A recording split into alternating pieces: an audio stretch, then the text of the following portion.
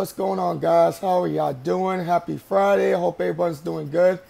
I got a little rant today. It's about married people, well, exes using their ex-husband's or ex-wife's last name to be relevant. I don't get that. Like, why would you use your ex-husband or wife's last name just to be relevant? Just use your maiden name. People, I don't get it. It's like people just can't move on. Like, if you moved on from your ex, why don't you just erase their last name, use your maiden name, and move on? That's all I gotta say. It's like Nicole Murphy, Andrea Kelly, all these people that keep using their ex's last name just to be relevant. If that's your ex, destroy that name. It doesn't make sense. Like, it's like if they move on with a new person and you still use their last name to be relevant, that's a damn shame.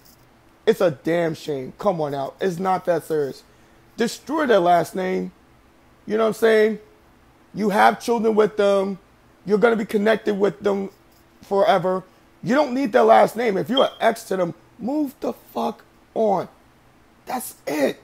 Move the fuck on. Stop fucking using their last name just to be relevant. You know what I'm saying? Stop doing it. Just stop.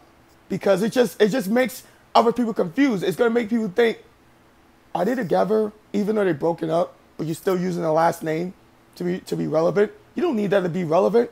You should be you. Stop using that fucking last name and move on. That's all I got to say. Peace.